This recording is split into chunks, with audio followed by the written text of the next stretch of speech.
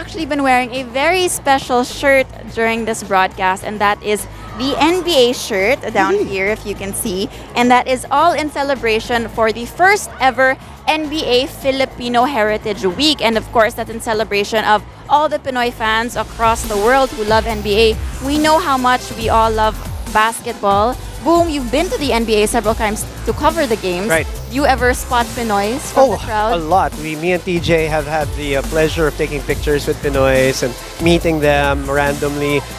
You know, there were Filipino Heritage Days in the NBA. Like Golden State would celebrate that every now and then. As you know, in the Bay Area, that's a big Filipino community. So they would have that. But that's why you said first ever, because it's never been a week. And we're talking about, you know, so clearly the fandom is growing. Yeah, definitely. A week. And that's exactly what it is. And the NBA is celebrating two things. Number one, it's the culture of the Pinoy that they acknowledge and they know, especially through social media, they know it's such a huge thing. We have NBA stars following Filipino celebrities. We do. I know Stephen Curry follows Danielle Padilla. Yeah, kita mo. So, Siyempre fan ako kay Danielle. So it's big. And the love of the game. The Pinoy's love of the game, as you mentioned, that is what the NBA is celebrating this week. And then you have, you know, games like which involve Miami, whose head coach is a Filipino-American who comes over to the country a lot. And then, of course, like you said, Golden State.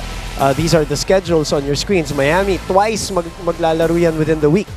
Okay, so in celebration of Filipino Heritage Week, of course, the Golden State Warriors and Miami Heat will be hosting the event, and they have an in-arena Filipino-themed activities and performances, and some Filipino performers will also be there. Perfect. Martin Rivera will be there performing in honor of all the Filipino fans. But don't want to worry, Kapamilya, if you're here in the Philippines, and if you're not in the States, we do have special viewing schedules for all of you. You just have to go to the Globe iconic Bonifacio High Street Amphitheater on March 18 at 8 a.m. for the Heat versus Timberwolves game.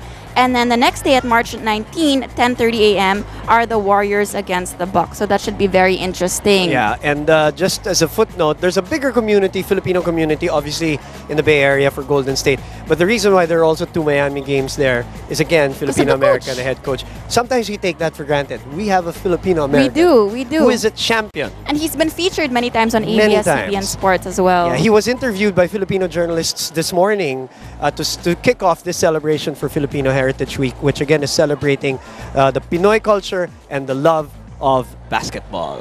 All Should of be us exciting. love basketball. Everyone in the Philippines, all the Pinoys love basketball, no matter where in the world you are. So if you, Kapamilya, if you're interested, just log on to www.nba.com to find out more information. But for now, we all know that you're eager to get Game 1 going, and I'll turn it over to Boom, our trending panel member. Are you joining me for game number pre-game 1? So I hope so. Baka magsisingit ako Galing-galing na mamaya. nila. You do this show so well. You should do it alone.